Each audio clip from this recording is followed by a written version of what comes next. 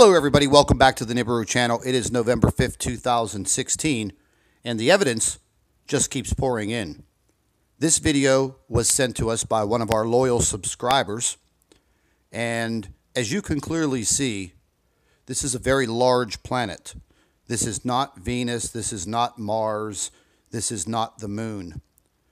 This planet was photographed in New Wales, Australia, and photographs were previewed on Steve Olson's channel, WSO, earlier this afternoon. This video was sent in by one of our subscribers, and I will be sharing this video with Steve so he can share it with his subscribers. Folks, the evidence that is coming in is irrefutable. It's coming in minute by minute, hour by hour, day by day. And I understand that this video footage is a little grainy and a little shaky.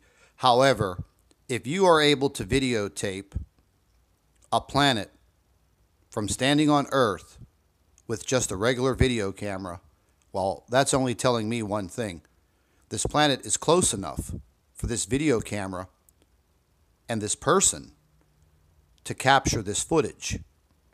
And once again, this evidence is irrefutable. It's time for the naysayers to start to believe.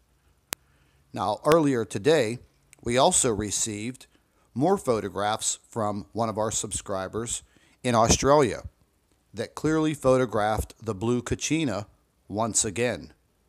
And it seems to us that there's a possibility that Nibiru or Planet X has moved back into the southern hemisphere, or its orbit is taking it through the southern hemisphere of the Earth, because we are getting a lot of photographs once again that are coming in from Australia, New Zealand. I had a few photographs that came in today from South Africa. And once again, folks, you can just look at the pictures. Yes, you might see a lens flare in some of the pictures, but you're also clearly seeing a planet. The blue Kachina is what you're looking at. There's no doubt in my mind. Now, one of our subscribers took a few photographs and he diagrammed these photographs showing you the artificial sun simulator and how these planets are cloaked and how he saw them when he took these photographs. Now, he clearly diagrammed these photographs and sent them to me. He was obviously using some type of filter on his camera when he took these photographs. And these photographs are absolutely incredible. There's no doubt these are not lens flares.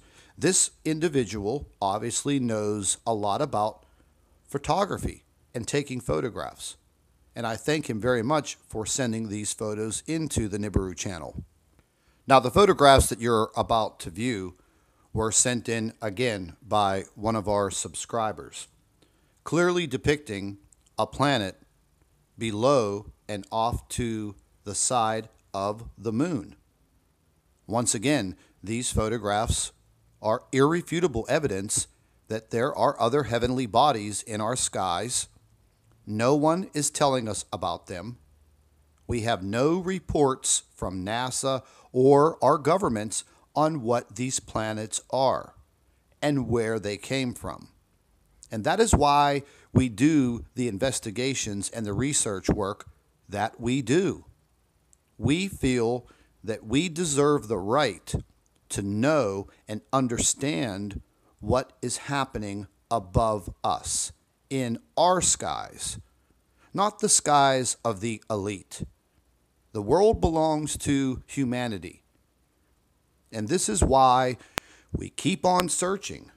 Now, the video you're looking at now, I captured from a station in the South Pole, clearly showing them firing a green laser up into the sky towards the sun. I just took this footage today. It's time-lapsed from an Australian observatory on the South Pole. Why are they firing a green laser into the sky towards the sun? What are they doing? Is it part of a cloaking device? Are they using lasers to hide these planets? Well, your guess is as good as mine.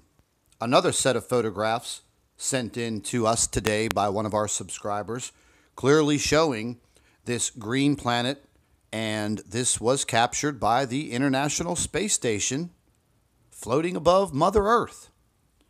So once again, folks, the evidence is irrefutable. We have other planetary bodies in our skies. And with that said, I'd like to thank all of our loyal subscribers.